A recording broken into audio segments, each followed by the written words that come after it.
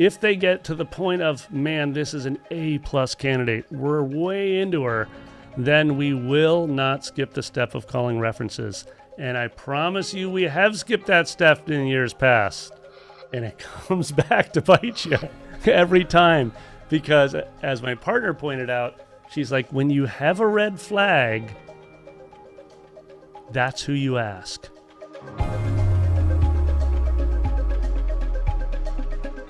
Hey, welcome back to another episode of Seven Figure Music School. I'm here with Nate, and today we're tackling another big topic that he and I have encountered in working with Seven Figure Music School owners. So, hey, it's good to talk to you again, Nate.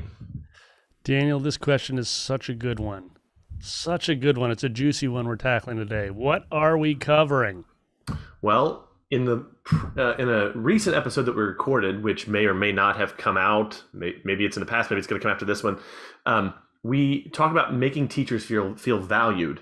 And in the process of having that conversation, you and I, we saw, man, there's a lot more to mine here around, potentially how do you hire A-plus teachers? What are common mistakes that are made in hiring? How do you hire slowly, fire fast? We even used that terminology. So I think there's no shortage of things that we could talk about. And the real danger is trying to do all of it at once. So we decided just to slow things down and cover topics in a really in-depth way, in a helpful way where we can be more concrete, maybe be a little less abstract, and actually bring a lot of value in diving into each of those, even those four topics I just mentioned, in greater detail, as opposed to doing a high flyover and saying things that more or less everybody knows. So you ask the question, what are we talking about? Well, let's jump into it.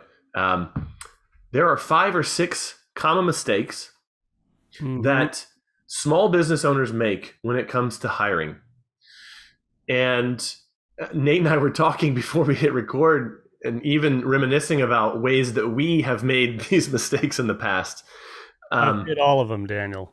Yeah. So I'm gonna and so I thought, man, what a great conversation to have around really the future of each music school. The success of each music school is really going to be in the product that's delivered. And the product that gets delivered is delivered by teachers and support staff. And so if the process to bring A-plus teachers or A-plus support staff into the business is weak, if that process is weak, if there isn't even a process there, that's actually one of the common mistakes, then you're leaving up to chance whether or not your school is going to function well or deliver a quality product or deliver it consistently. So should I just jump into the first mistake there, Nate? I would, absolutely. And I think that, we need to be reminded, the definition of insanity, it's just making the same mistake over and over and having no idea that we're doing it.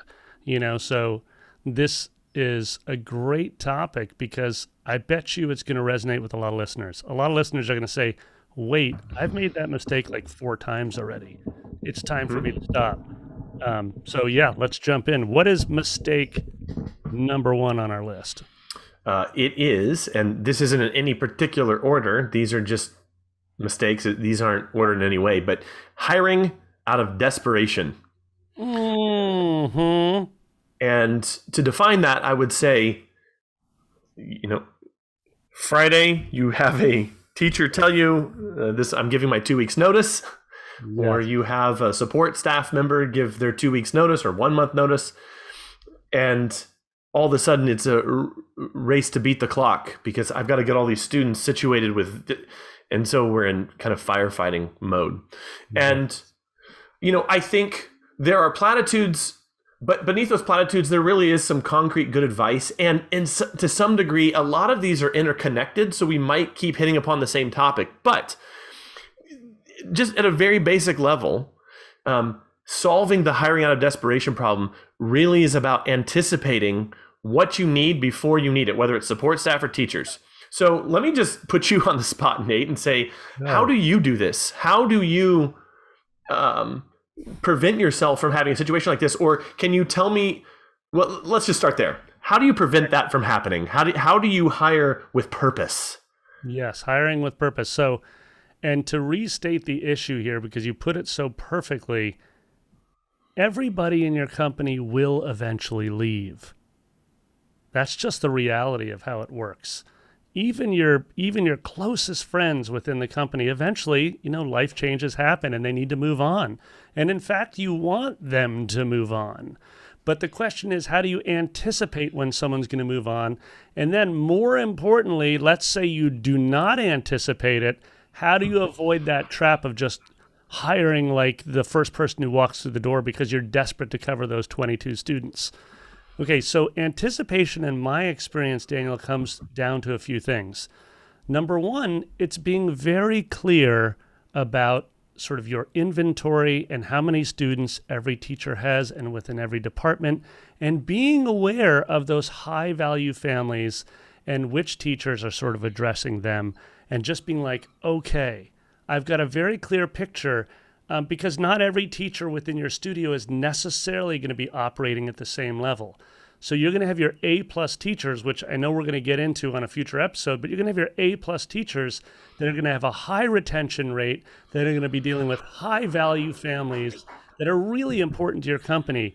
And those teachers, you need to be very aware of that collection of families that they serve. And in addition, you need to know that you're going to have one or two B players. You might even have a C player. And you want to be aware of who those are. And I once went through this exercise with my partner. We've done it actually a number of times. And it's actually it feels weird, but it's a really important exercise. And it was given to us. It said, okay, I want you to list all of your staff. I want you to list your A players, B players, and C players. And we're like, you can't do that. They're people. I mean, I love them all, right? But the reality is they're saying, look, you need to be able to assess each level of teacher and staff right now, because you're going to need to have a different level of intention around hiring and replacing with your A teachers than you may be with your B and your C. And the truth is, part of anticipation, Daniel, is making that list, as painful as it is. And I have made that list like 4 or 5 times over the 12 years, at BMF. And it kind of sucks to make the list in a way, because it's really a man in the mirror moment where you're like, whoa, these are the choices I've made, and here's the organization I have. But once you make that list and you look and you say, I think I have a C+ teacher or two, you can begin to anticipate to proactively replace them before they give 2 weeks notice. And you're like, next thing you know, you've got another C teacher. So that's number one around anticipation. You need to know your crew, and you need to have a very clear way of assessing them. We can get into that in future episodes, but that's number one. Everybody can make an A, B, C list right now. You can pause the podcast right now and be like, I'm going to make my list right now. Because I promise you, you can make that list, even if it feels kind of dirty at first. You're like, what? Yeah. So secondly is we have a we have a long list of subs, right? Every program, everybody gets sick, everybody needs substitute teachers, etc. We have a long list of subs, a lot of whom are past teachers from Brooklyn Music Factory, different friends, teachers that were here for years and have moved on. They stay on the list. I'm a sub. There are other people, other directors in our program that are subs. When a teacher gives notice and says she's going to leave, the first thing I do, and we do as a group, is we actually get together and we make a little spreadsheet. We put all of their students down, their schedule down, the ages, the levels of the students, etc. And we try to internally cover that teacher's roster for at least 2 more weeks after she leaves, so that we can have a solid 4-week hiring process to find an A+ replacement. So right out of the gate, someone gives notice, you're like, but the very first thing we do is we spreadsheet out a plan, and we come up with a 4 to 6 to 8 week plan to cover those students. And so, it might sound like, well, Nate, I still got to go find people to cover. Well, guess what? Sometimes I go in there. I jump in the ring. I'm a cover, because it's much cheaper, as you know, Daniel, for me to cover for 5, 6, 7, 8, 9 lessons than it is to hire a B- teacher and have to replace them 3 weeks later. Yeah. Right. Okay, so I'll stop there. Those are just a couple of ideas. So Nate, what it sounds like you're saying is that solving the hiring out of desperation problem actually has potentially less to do with the hiring process and more to do with the succession plan for each individual teacher, understanding your org chart, understanding that adjustments can be made, students can be covered, things of that nature. Yeah. One of the things that I have done in some of the teams and companies I've run is even cross-train people, where I'll have maybe a junior level employee or more of an assistant level get promoted up because we've trained them in so many of the jobs of the person above them that if that person were to leave, that person kind of naturally slip into that role. And I can think of 2 times in the past year where I had someone make a major jump in responsibility and went from quarter-time or part-time even to full-time because they absorbed the jobs of someone who was leaving. And they did it so well because of the succession plan in place, the processes that were built inside the company, that sort of thing. And I don't think this is something only for Fortune 500. I think this is something that is really important for small business as well. Yeah, it's a really strong point. And to summarize what you said before too, it's a combination of a succession plan and the anticipation we were talking about, right? The anticipation is saying, I'm anticipating that this person is likely leaving, whether they leave on their own accord or whether they're actually not a good fit for the school, the company. And as you're talking about, which is so smart to add into this, is that we're already thinking about who we have internally that might be able to level up their teaching schedule, that might be able to add a couple days. Or in the case you're talking about, we just did that with our marketing director. We brought some people from internal who came in and cross-trained into covering some marketing roles, which allowed me to much more slowly hire who I needed in a very focused way around marketing and generating more, leads for Brooklyn Music Factory. Yeah, stellar point. Okay. So that kind of leads into the next one. What do we got? The next common mistake is hiring without a clear job description. And I'll just describe this as saying that I've seen this over and over again, and I was guilty of this myself. As business owners, as music school owners, we are often in a position of finding ourselves making things up as we go along. We cannot do this. And Nate, I'm going to ping this over to you in just a second, but I'll start by just giving some really concrete things that I've learned over the years. All right, what do you got? Well, that is the need to document out exactly what the role is, the responsibilities of that role, and the systems that the future employer, the teacher, will be doing as a part of their job. Now, for a teacher, there's a little bit less of emphasis on system. That is more of a support staff type person. But especially for the support staff people, having a collection of systems that have either already been created or are being created for the role, so that that person can come in on day one and know what they're responsible for, goes a long way for clarity on the part of the business owner to even know who they should be hiring. And it gives a better shot of the person that you are interviewing or potentially hiring to actually look at it and say, oh, I can do that, or no, I cannot, versus winging it, showing up to the interview or the day of the interview or the night for the interview, kind of saying, okay, well, here's generally what I'm going to say to the person, and then going in, vomiting out a bunch of improvised job roles and what you'll be responsible for, and then kind of hoping that it works out, right? Yeah. And what I pick it over to you, Nate, and ask you this question: what do you see as crucial for hiring a teacher? In other words, when you guys hire a teacher at BMF, do you have a formal job description that's put out? What's your version of what I just described? Yeah, I love that.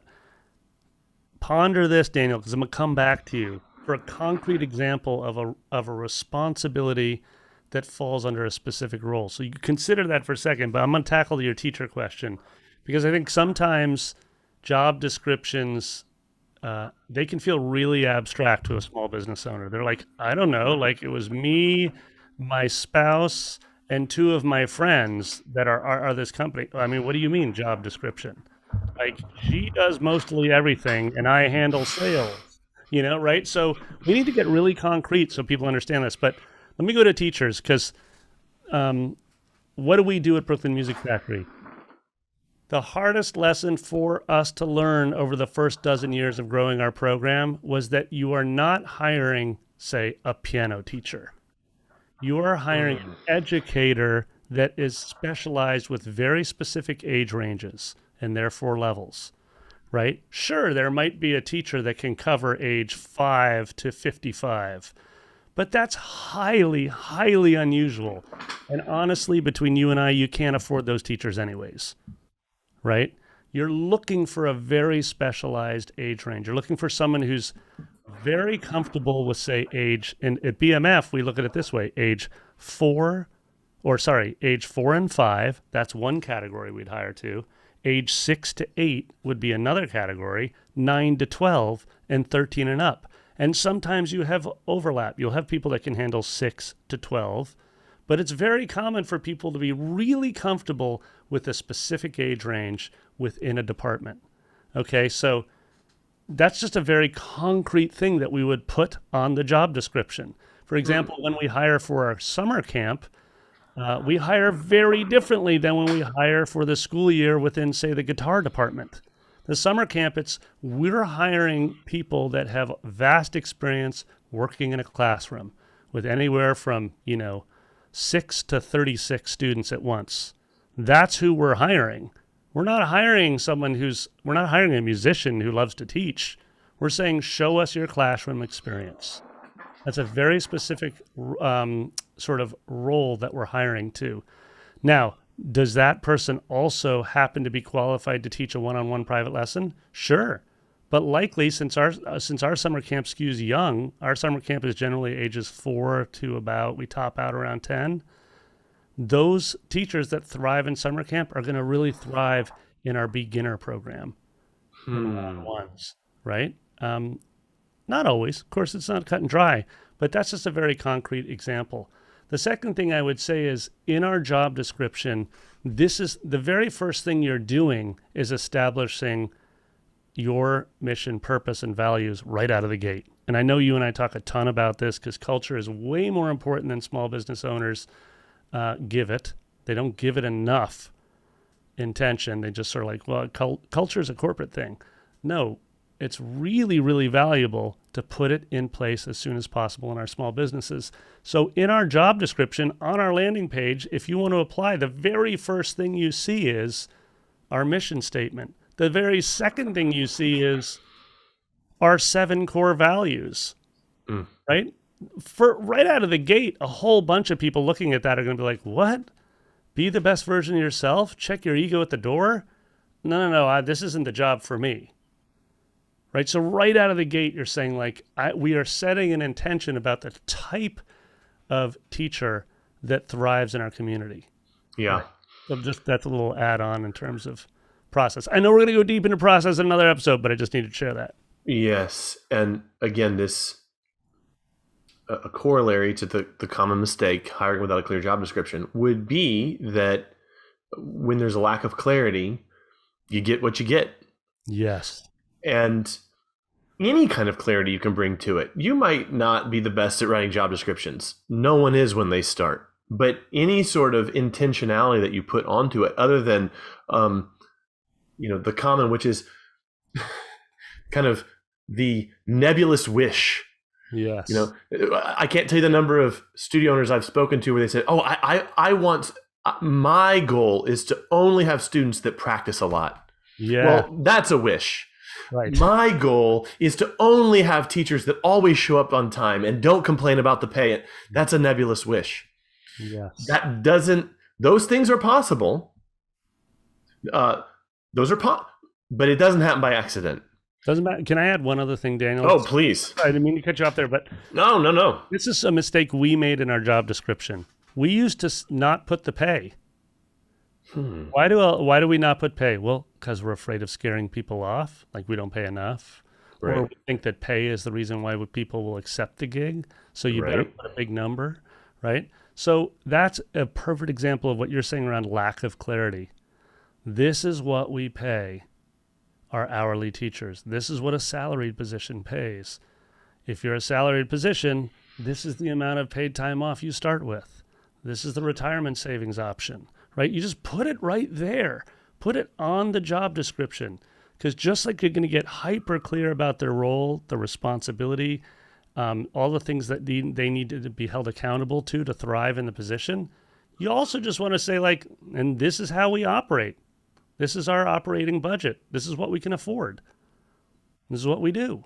You know? And we never did that for years, dude. And then finally, someone was just like, what are you doing? You're getting a whole bunch of budget applicants that are just like tire kicking, right? Yeah.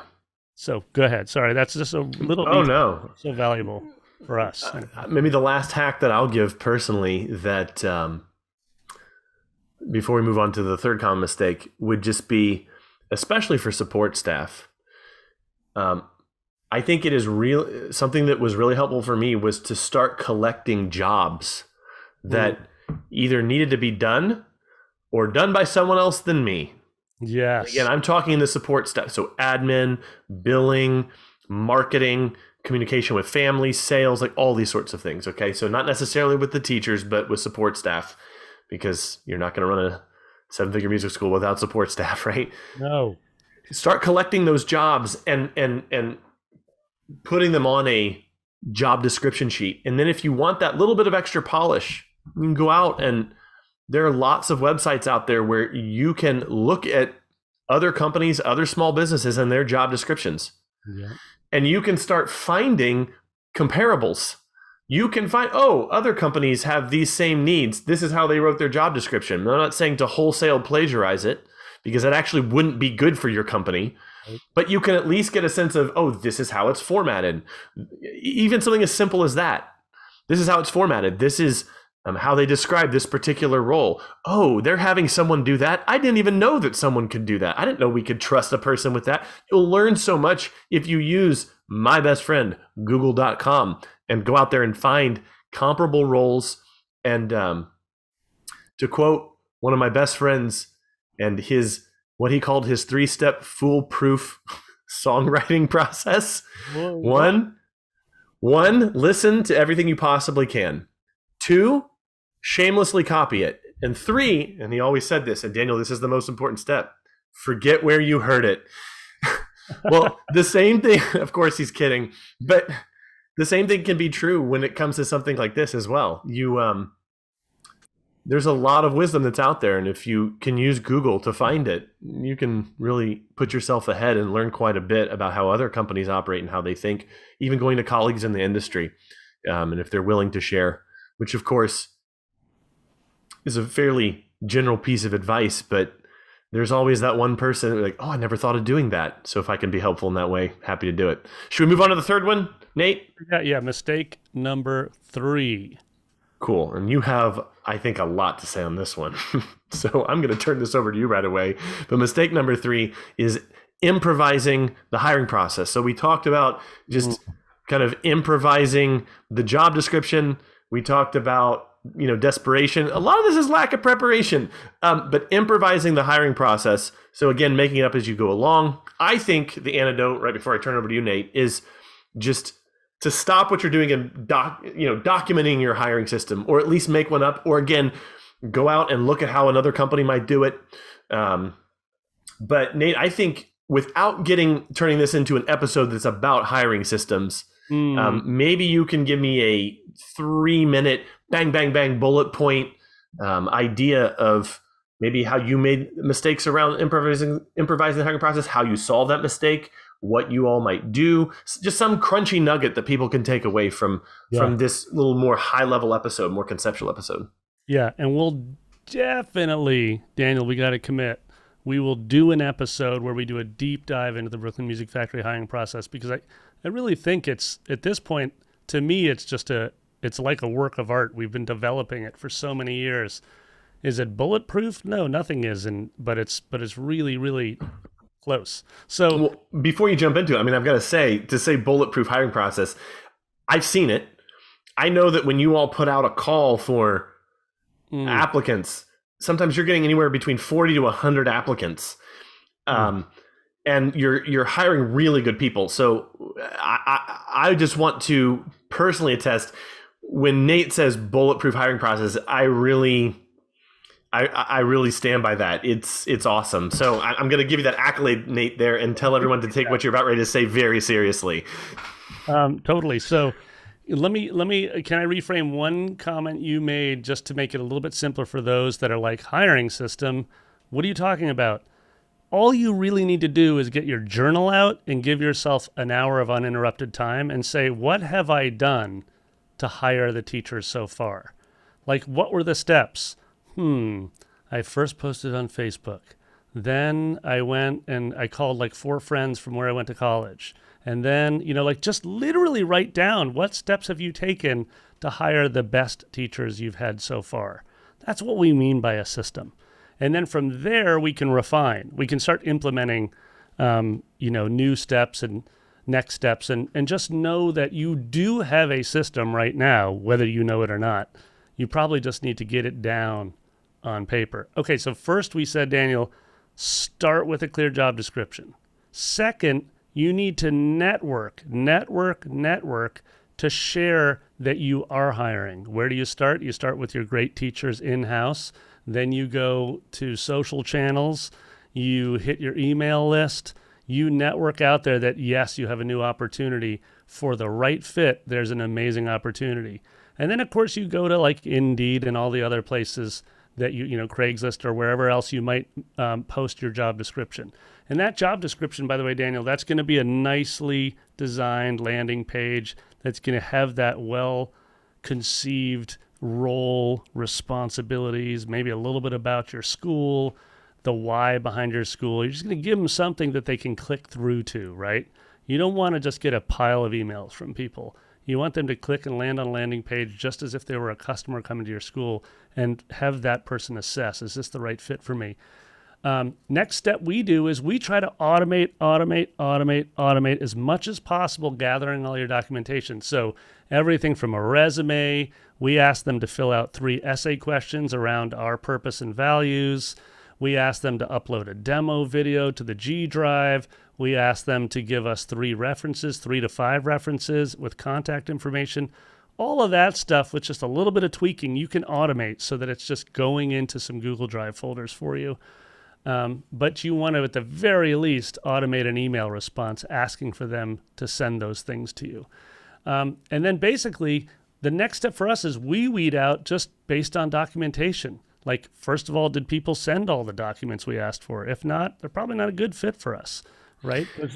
How many people get cut out? Percentage of people get cut out because they didn't even send everything you asked for when you're doing a hiring?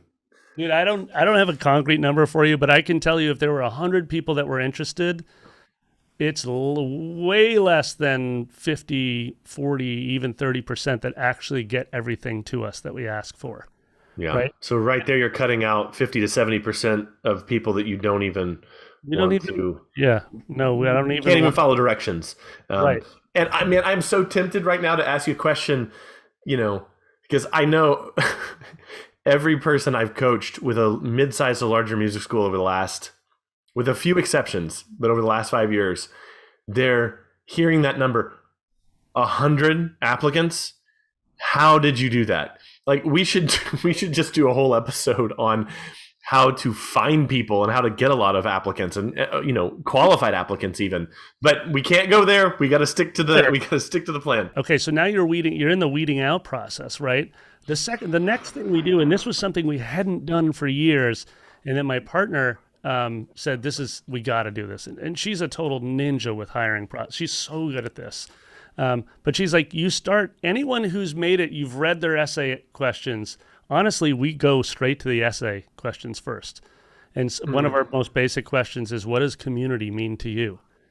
For us at Brooklyn Music Factory, building community is a key component of our mission, right? So we ask them, what does community mean to you? And we're looking for stories that are really heartfelt and authentic, And so if it's there, then we set up a 15-minute Zoom chat with them. And it's just like a hello.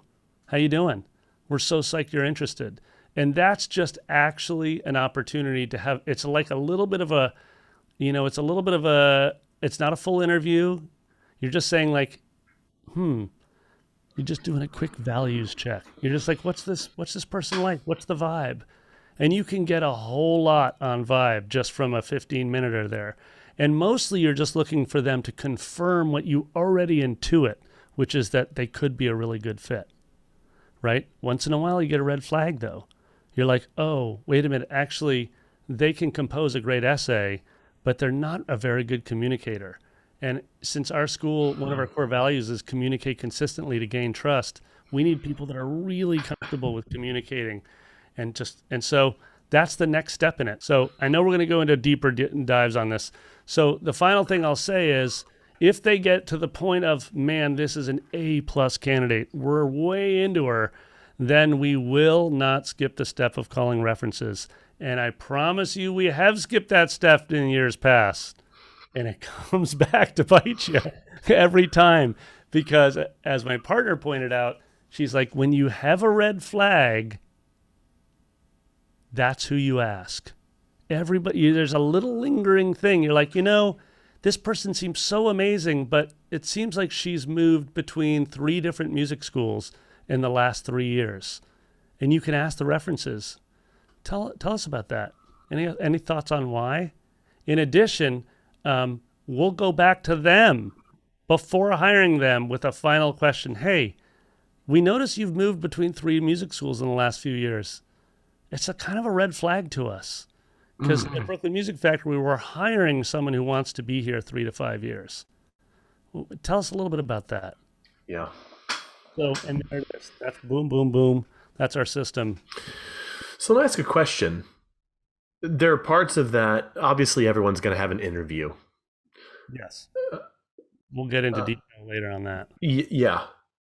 What do you feel are the unique points of this? What in there do you think that a music school owner is going to hear and say, oh, I never would have thought of that? Or maybe a different way to ask this would be, what do you feel is unique about this to BMF? I think a couple things. Number one, trusting and patience in a process that's going to take 4 weeks, 6 weeks, 8 weeks, right? That's number one. And so mapping out the process and not, because believe you me, who wants to try to cut corners? Me, I'm the owner. I'm like, hey, I'm the one in there subbing students. Maybe I can cut some corners and we can hire a little bit quicker, right? No. Do not save time and money in the hiring process. Take your time. That's number one. I think we do a pretty good job of it. The number two thing is that I really think, and this is going to still feel kind of abstract to people that haven't done this, but we lead so hard with values and purpose and mission that it's a great way to weed people out. It's just because you're never, we're in New York City. There's no shortage of A+ musicians, right? There's actually no shortage of A+ educators. What there's a shortage of is not necessarily a shortage of, but where you have to be very mindful is, are they the right fit for your unique community? Right? Are they the right fit for your unique community? Because as my friend put it, who runs this great Pilates studio and has for 25 years, she's like, Nate, if it feels weird, it is weird. Just save yourself the headache when hiring. If it doesn't feel right, just don't go there. Just move on. It's not, as we've talked about in past episodes, it's not a reflection of that human. It's not a judgment of that person, the applicant. It's just a reflection on whether or not they're the right fit for your small business. That's it, right? They're a beautiful human, and there is a right fit for them. It just might not be yours. Let me ask you a question. Fire. When you solve these problems, when you stopped hiring out of desperation, when you had a succession plan in place when you had subs in place, when you started making better job descriptions, clearer job descriptions, when you started bit by bit, you started with just journaling out like, well, what have I done in the past that works? And then it turned it into like a fully automated marketing machine. What was the result that you saw in your music school? What was the result of being a little more anticipatory and a little less improvisational. Yeah. What did you see happen with your students? What did you see happen with parents? What did you see happen with your staff? What was your personal experience like? There's four dimensions right there that we could talk about. There's probably more, but maybe let's focus on the students. What did you see change in terms of the students, whether results or engagement or things of that nature, when you stopped being so improvisational around the hiring process? I would say number one is you're setting your students up for a quality experience right out of the gate with a new teacher.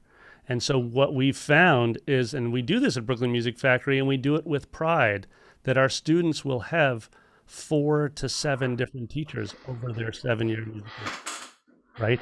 So we are very confident that they can go between teachers and quality experiences. So that's number one. And then I'm going to bring it actually back to me, just the personal experience. Please do. Which is that when you do a slow hiring process and a patient hiring process, you get to know these people before they even start working with you. You really get to know them, and you actually become invested in their well-being and their success before they even get hired, right? Because you've gone through this process with a couple of other colleagues. And so then they land at Brooklyn Music Factory, and you're like, man, I'm so excited to learn more about this, this, and this. Man, you had such an amazing essay. I literally cried when I read your essay about such and such. Tell me more about that. And honestly, what it does is it creates a workplace for me that is just so much more enriching. Because as I always say to everyone that am fortunate enough to work with, like, my goal was always to surround myself with inspiring humans, right? I just want to be energized around the thing that I love, which is, nurturing students. That's it. I mean, I love playing music games. I love nerding out with mini me's, and so it's like when you go through a hiring process where you're developing a community of teachers and staff that are all in it for the same reason that you are, then what you can do, you show up to the job site and you're really energized and you're just so inspired to be with these people. And that's the goal. I mean, honestly, I don't care what your company is. I mean, the goal is ultimately to be surrounding yourself with people that are as inspiring and energizing, or energized into the purpose as you are. So I love it. Closer on it. Yeah. And I'll add on, or maybe end with this. We talked about the experience for the owner. We talked about the experience for the students. One of the dimensions I spoke about was the experience for the teacher or the staff person themselves. And I'll add in here that something that I've seen consistently, I'm going to borrow against this concept, that you kind of get back from the universe what you put out there. Yeah. That it's a mirror back of what's going on, and your business is a mirror. And as I became more systematic, more intentional, more careful, I saw the quality of the applicants go up. In that I wasn't even interfacing with people that weren't a good fit, and that the kind of person that wanted to work with our company might not have ever reached out given what I was doing before. Yeah. And in other words, a big complaint, and again, I've referenced this a few times in this conversation, a big complaint from music studio or music school owners is, I just don't get a lot of applicants. It could be that they're not even putting in the application. Yes. And what I would say is that we had a summer camp that was a feeder program for a music school. So we would attract new students in the summer so that we would go into the fall not even having to worry about marketing for that coming year, because we had done it all January through May, gotten 100, 200 new kids, and would fill up college grad, the schedules of college graduates just out of college with 20, 30, 40 students. Right.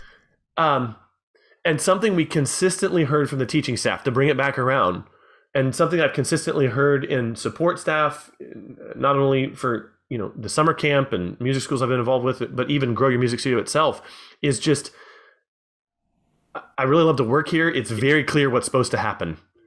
Yes. Over and over again, I've heard that from different folks I've hired, and I would say that I didn't always hear that.